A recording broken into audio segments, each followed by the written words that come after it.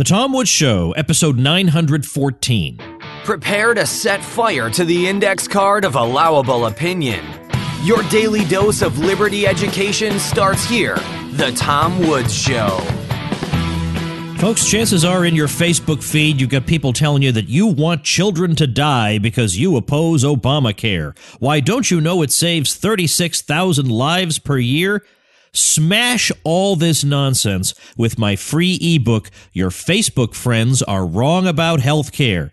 Pick it up at yourfriendsarewrong.com.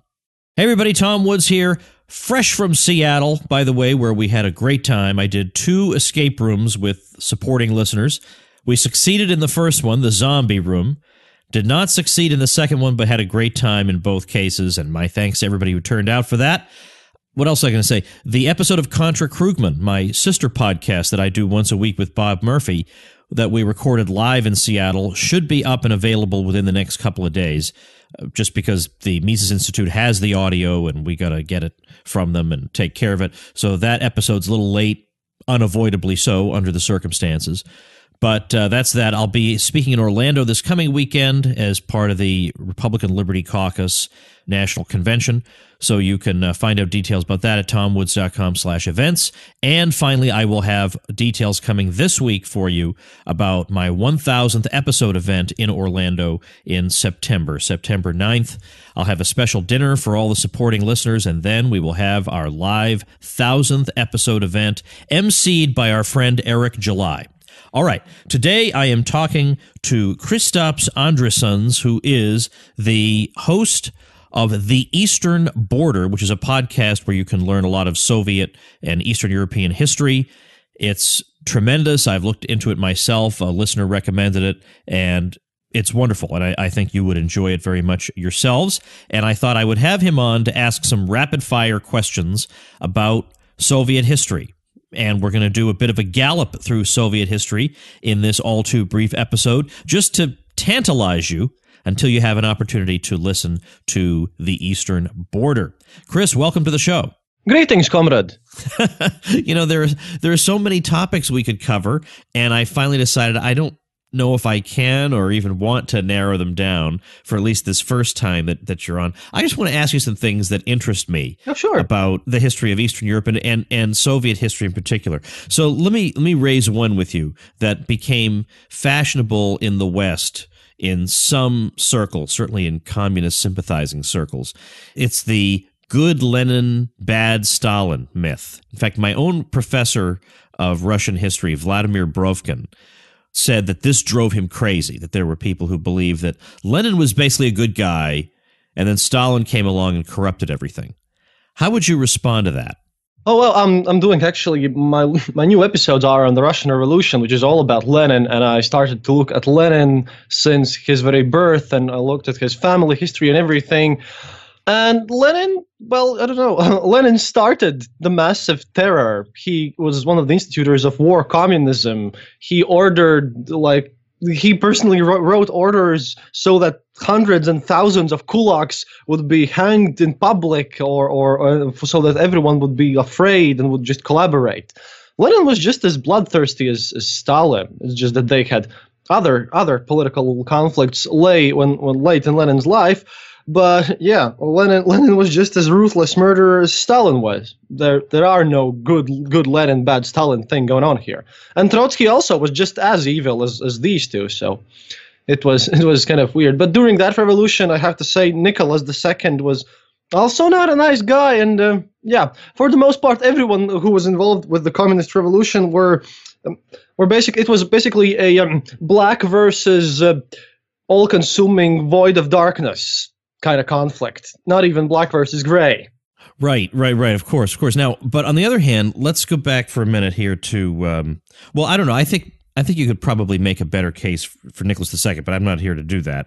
Slightly, but he still used cannons to shoot at peaceful protesters of his own people who were just coming for him, asking for help, because Russia has this stereotype over there. Whenever something goes wrong in Russia, and this happens up to this day, a lot of people treat it as like we have this good Tsar daddy up there, and then everyone. Oh, right. No, I get that. Everyone else, it's just the fault of the bureaucracy that's at fault. So the Tsar at the beginning was kind of the good person who didn't know anything, and like the ordinary peasants just went for a petition to the Tsar to improve their situation in life, and then the Tsar just decided to shoot them with cannon. Right. And there's absolutely no defending that. Yet I feel like I would rather have lived under him if I had to choose, because I think the possibility that I would be arbitrarily killed was infinitely small. Whereas under Stalin, I could be arbitrarily killed. There would be no reason. And in fact, that was part of the merits of the terror from his point of view, was precisely to terrorize the general public. And that's one of the ways people distinguish Lenin from Stalin. They'll say, it's sure Lenin may have killed some people, but he didn't go and kill communists. He didn't kill truly his own. So at least there were some limits, whereas Stalin had everybody living in terror. Yeah, but it's still mass murder of people, and Lenin instituted the very early stage of all of this, and he just basically starved people to death. He started all this idea of just taking grain from the people, complete and total control of the state over everything that's going on, and that was terrible. And one of the early things that Lenin actually started as he was there when Cheka was founded, which later became KGB, was that he began instituting this denunciation mechanism. Essentially, everyone was welcome to just write secret letters to the secret police telling that, my neighbors, they have saved up some gold from the old days and they're not giving it to the government, so that, the Cheka would arrive, take those other guys away, and probably, you could live in their apartment or whatever. So it was also not only this fear of being sent to gulags or executed or all of this, it was also the fear of mistrust towards your own neighbors at all time. And this was like created on purpose. The Soviet government, since the creation of Cheka, which Lenin did, always tried to make sure that everyone mistrusts each other, so that there could be no very organized resistance towards this, so that you would be afraid of your neighbors as much as you would be afraid of the government. Well, you were mentioning agriculture and taking grain away. Let's talk about the best-known example of that, the Ukrainian terror famine of 1932 to 3. There you do get, from time to time, people, certainly in the West, who will say that this has really been exaggerated, or that there really was no actual plan to starve these people, or this is just propaganda meant to put the Soviet Union in a bad light. You can still hear people to this day saying that. Is there any truth to that whatsoever? Yeah, I actually argued about this on the internet a few days ago, because some listeners just look at my logo and decide that I'm very pro-communist, and then they add me to various Facebook groups, and I got added to this Facebook group where there were people with exactly this argument. And when you look at the pictures, when you look at all the documentation, it is ridiculous, because see, Ukraine has one of the more fertile places on the planet, and that's where like most of the grain was grown also in the Russian Empire. So what Stalin did was he needed money for industrialization, and he had also spent like a huge gold reserves on it already. So what he did was that he chose this region where most grain was produced and just confiscated it all and sold it off to Americans. No, seriously, your country were the most the top buyers of this grain from Stalin. But I think there's more than that, though, because there's also some racial hatred. Yes. Yeah, he wants to why does he want to target the Ukrainians in particular? Because he personally thought that they were among the least trustworthy Soviet citizens. Even though he himself was a Georgian, he became extremely Russian supremacist at one point.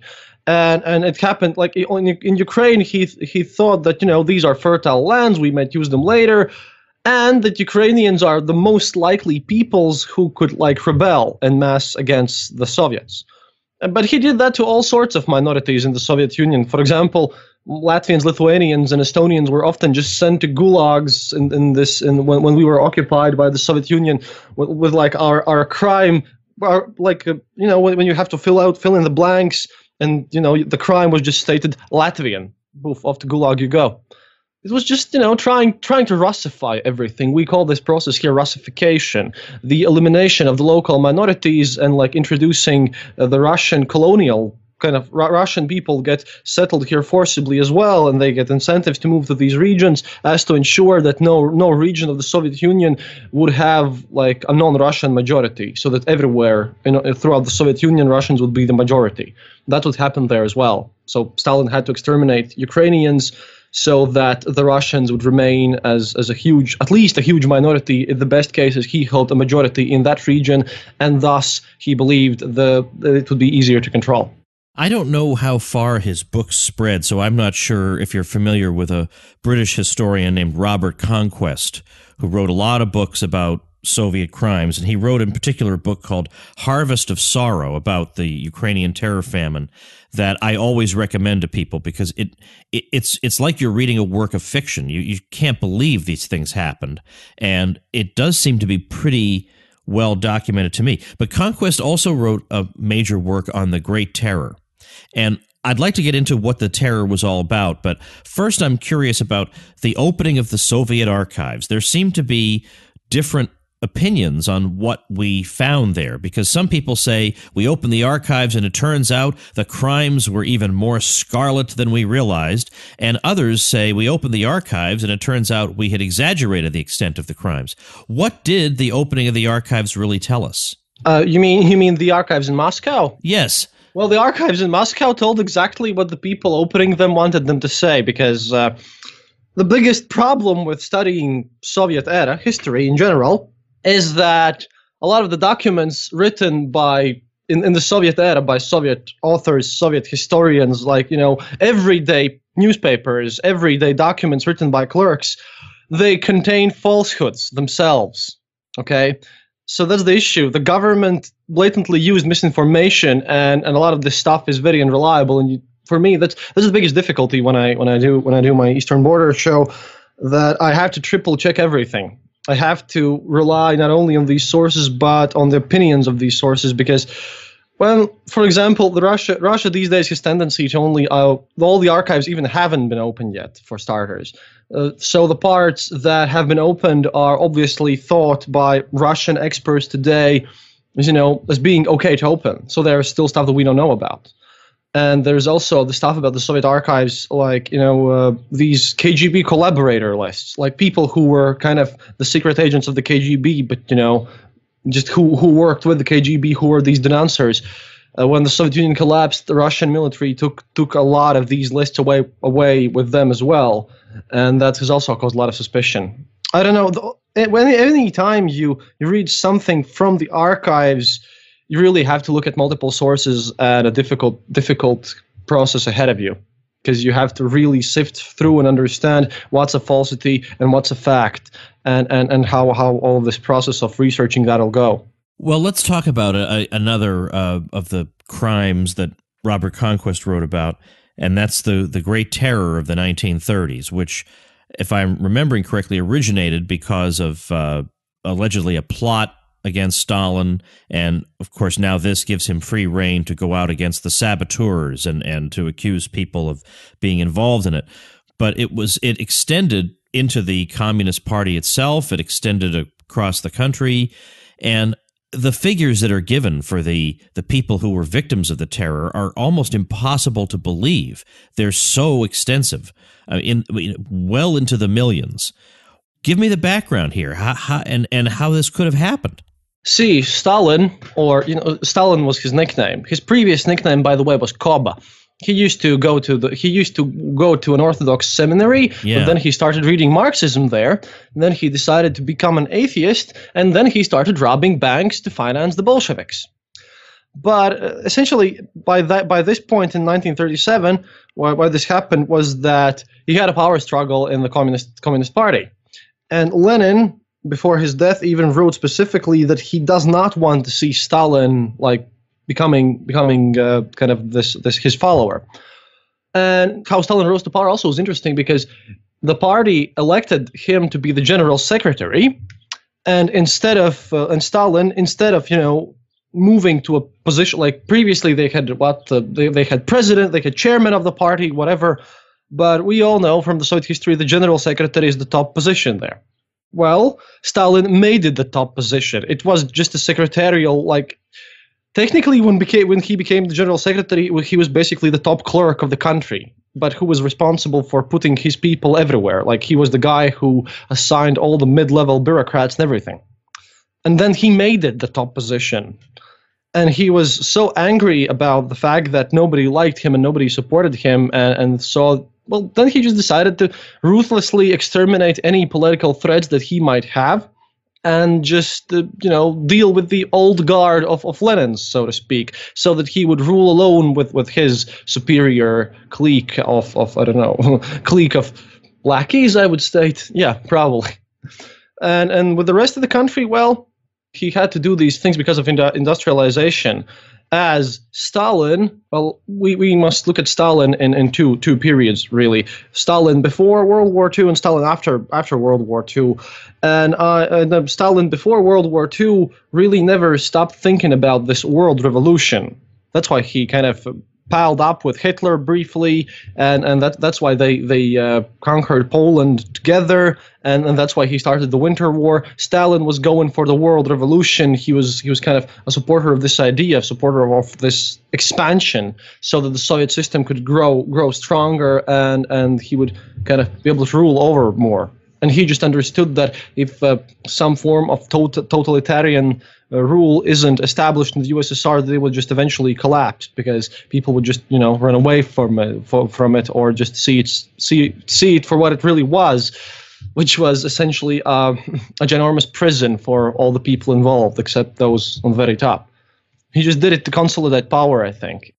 I could speak about why and how Stalin did all these things for like 8 hours right now, but as far as I get it, we don't have that much time, so this is my very short, concise answer. Well, but I guess what I want to know is, we hear these stories of people getting this knock on the door in the middle of the night, and then we never see them again, but that seems like an incredibly inefficient and slow way to displace millions of people. It seems hard to imagine. So what actually happened? No, that only happened in the cities, you see. That happened in the cities, and that was the job of the secret police.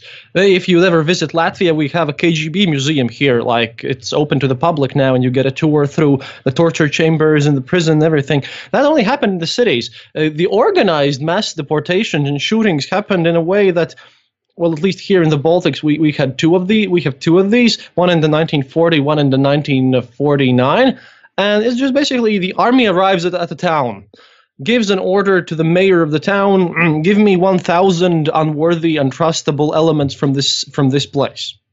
And it doesn't matter who they are, just you have to come up with a list of exactly, if you have 997 people who would be probably criminal, you just have to add 3 more in, because otherwise you'll get sent away. So, there's a quota on how many people need to be sent out or exterminated from each of like the administrative districts. Then they're all gathered in one spot, just stuffed into these huge trains, like in the wagons where cattle used to be transported throughout the Soviet Union. Yeah, you just get thrown into these without any heating or anything. Just you just get thrown into these, and then you just get deported to Siberia to gulags. It was a very industrial form of killing. It was just simple. And those who died on the way there, yeah, they were just thrown out, and Well, now that makes me curious about, of course, I want to ask you about Latvia, in particular. The Latvian Soviet Socialist Republic is established in 1940. How is the average person's life different after that? 40% of Latvians die. And how exactly? Tell me. Well, you see, the whole establishment of Latvian, and the same thing happened in Estonia and Lithuania and many other places. Oh, most recently in Crimea.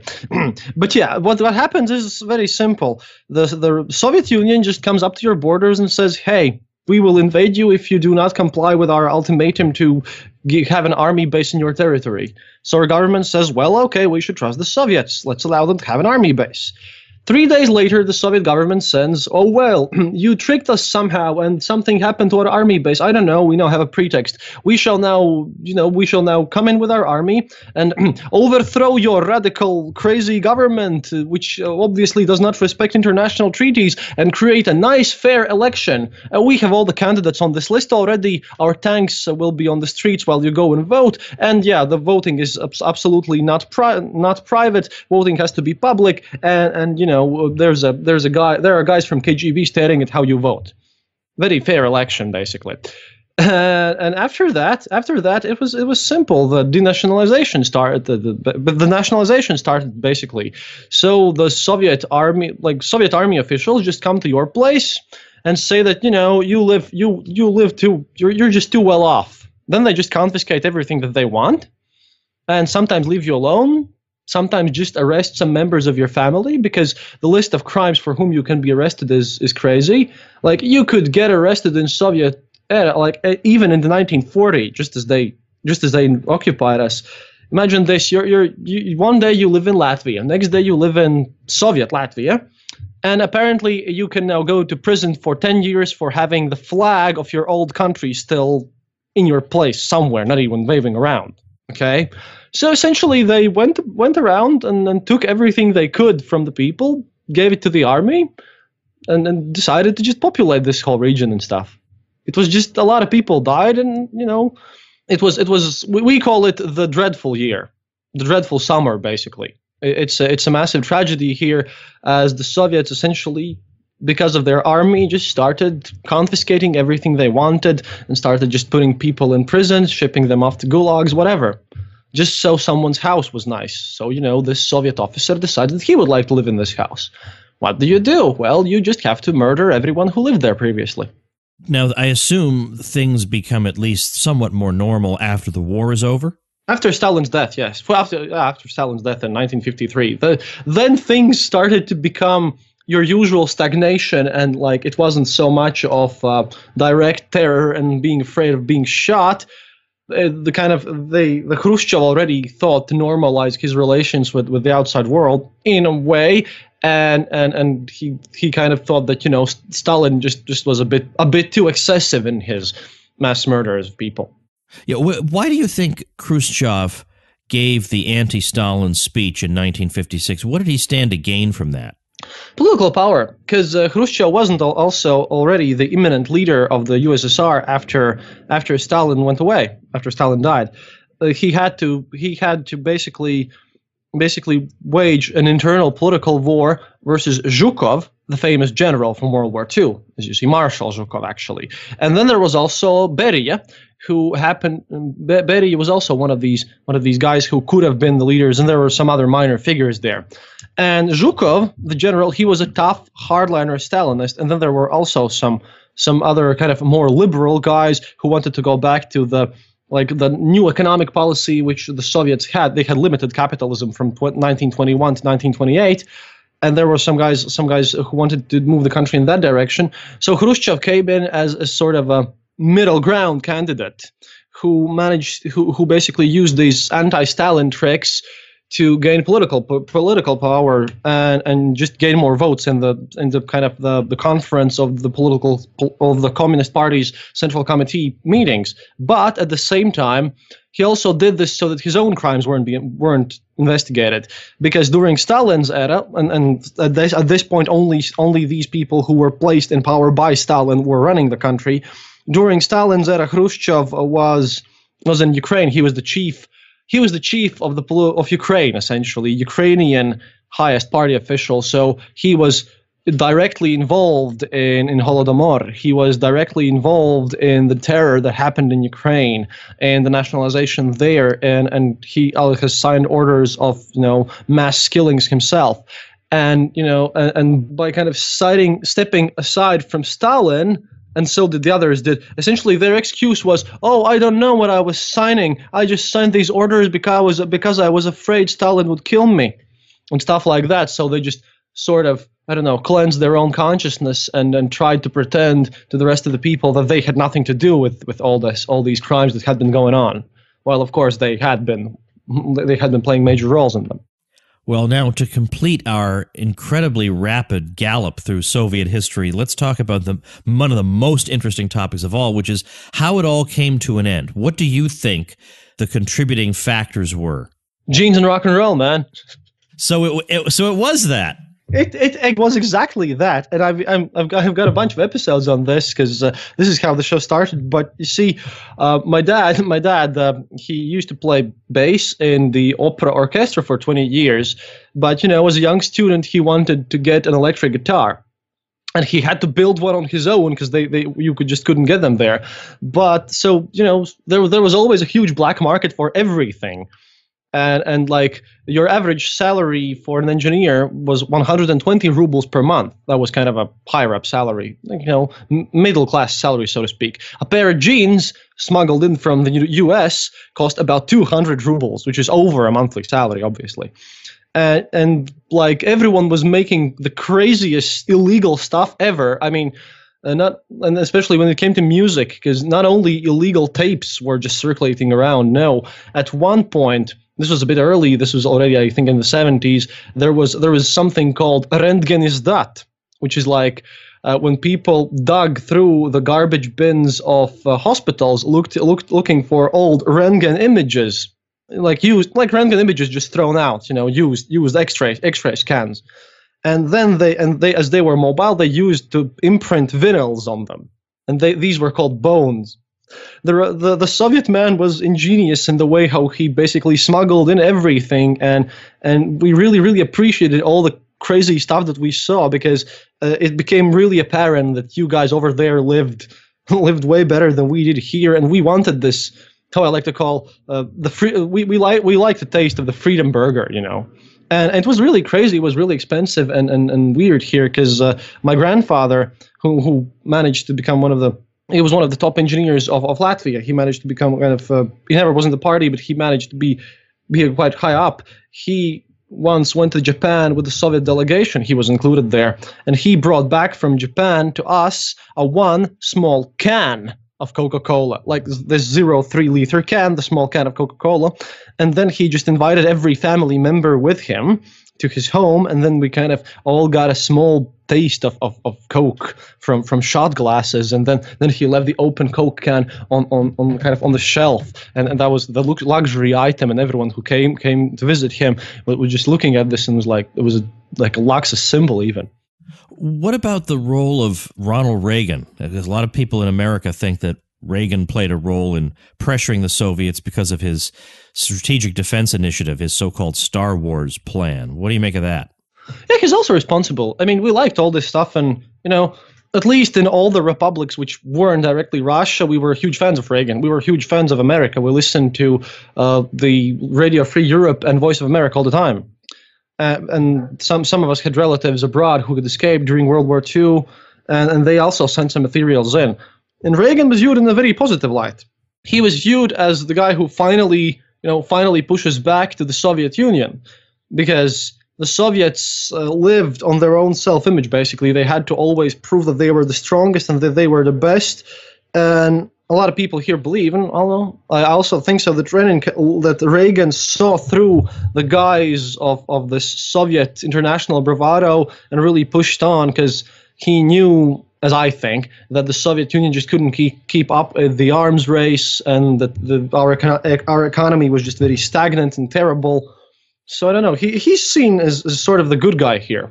Whom we don't like, by the way, is Harry Truman and FDR. We don't like those presidents here at all. Huh, interesting. Well, what was the opinion of Gorbachev among the general public?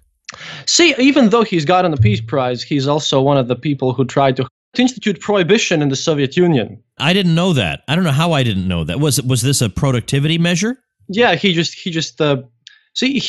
was a really truly idealistic communist, and he really looked back at Stalin's era and thought that this was wrong, and that he essentially thought that communism could work and that people wanted the communism to work. He just thought the bureaucracy were just too selfish, and that corruption was not corruption was not a product of the socialist government, that the production had come because of ineffective leadership and all that.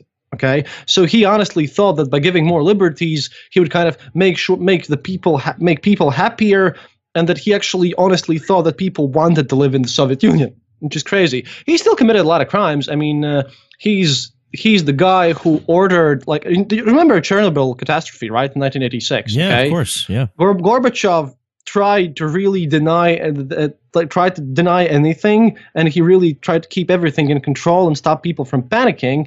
And he only admitted it to the West when someone from Sweden had contacted him and asked him, hey, what's going on? The radiation levels are getting higher. And what he did personally, and he ordered that, the communist children's mass demonstrations and mass parties would be held very near in the radiation zone next to Chernobyl and the other kind of centers of the region. In the major towns, because he wanted to show in public to television that everything was okay, guys. And so he basically dragged like tens of thousands of school kids to massively radiated areas and forced them to just walk around and, in these childhood communist party celebration meetings too. And they did this, and they did it just a day after this happened. He just really, really tried to do this the sneaky way. In the West, he was held in very, very high regard. So that's why I'm curious about what public opinion in his own country believed about Well, it. It was better than anyone else we have had, but he was still pretty much a criminal and who really tried. Like, he irradiated tens of thousands of kids, and basically tried to fight the massive alcoholism problem in the Soviet Union. But basically what he did was give a lot of money to organized crime, essentially, and to people people just started brewing their own moonshine at the same time. He wasn't particularly effective. He was better than anyone else, but we still didn't like him. Right. Yeah, it's not much of a comparison, I suppose. So tell me about your podcast, The Eastern Border. Well, yeah, my podcast is we're almost 2 years now. We're almost 2 years old now, and essentially it's a podcast where I try to explain to guys like you, guys in the West, how it was really like in the Soviet Union. And I not only just use historical sources, mind you, I try to use only sources in Russian or Latvian or like our regional sources, but I also, as a journalist, I have traveled around my region a lot, and I have gathered a lot of private, deep, intimate stories about how it was like to live in the Soviet Union. Like all these crazy stories about how it was like to serve in the Red Army. And also during my own episode about Chernobyl, I interviewed a couple of people who were there, sent there to kind of deal with the consequences and clean the place up. And, I deal with all these very personal stories. One of my biggest influences is Dan Carlin. And I learned from him, and I tried to tell the story of my people. That's basically it. I also sometimes comment on modern day Russian politics too, which has led to me getting a lot of angry emails and some death threats. And yeah, I just try to explain how it's really like here in this region, how it was, and that we weren't all fanatical communists, and that we were like really, really, really hoping to get out of there, if anything. And what struck me really as odd was that I listened to some other podcasts out there, and some of them kind of present their Russian experts. And when I hear someone called the Russian expert, like this person had lived 3 months in Moscow and then 6 months in St. Petersburg, which is completely unlike all the other parts of Russia, and probably, in specially assigned hotels, and basically she saw only what she was supposed to see, and then they call such person an expert on Russia. Then I thought I had to tell the real story of my people, how it was like, how it is now, what's going on, so that you would know that we are not all communist scum, so to speak. What's your website? theeasternborder.lv. But we can also be found anywhere where good podcasts are found. Of course. So people can go to iTunes, whatever. So we'll link to that on our show notes page, which I believe is going to be tomwoods.com/914. Well, this was, I'm sorry I put you through this this insane series of questions, jumping very quickly from one topic to the other. But I thought, first of all, it satisfies my curiosity on a number of topics, but also it'll give people a sense of the breadth of your podcast and the sorts of things people can learn, because I think people listening to this show would enjoy listening to your podcast. And I'm glad to just say, I don't remember who it was who wrote to me to suggest that I have you on, but whoever you are, if you're listening, thank you for the suggestion. All right, did you want to say something? Yeah, I'm sorry that if my answers didn't make too much of a sense. It's like I had a limited time to answer this whole slew of things. Oh, everyone understands that. Everyone understands that what I was asking of you today was completely unreasonable. But I believe you passed the test successfully. Well, And moreover, it's just enough to whet people's appetites, to get them to say, well, if I want to know more, I guess I'm just going to have to listen to the guy's podcast. So mission accomplished. I'm very honored to be here, and yeah, I just recently started listening to your show. I've listened only to a couple episodes for now, but so far I really like it, and I will recommend it to my own listeners as well. But then again, you have way more listeners than I do, so I don't know how that'll work out. Well, who knows? Maybe I always refer to it as the Tom Woods Show bump that people get. I hope you get a little bump from this because you're doing great, important work, and I appreciate your time today. Thanks so much. Oh, also, I got to call you a comrade, which was fun on its own. Yeah, no one's ever done that before in over 900 episodes. That's the first time ever. All right, thanks again. Thank you, and have a great day. All right, that is our show for today. Now, if all goes well, tomorrow we're going to be talking about the whole monuments, Southern monuments question here on the show. If you're enjoying the show, do please consider becoming a supporting listener over at supportinglisteners.com and joining the elite and getting the many, many benefits. And man, are there many benefits, not the least of which is our secret Facebook group for all you good folks. All right, thanks for listening. See you tomorrow. Become a smarter libertarian in just 30 minutes a day. Visit TomWoods.com to subscribe to the show for free, and we'll see you next time.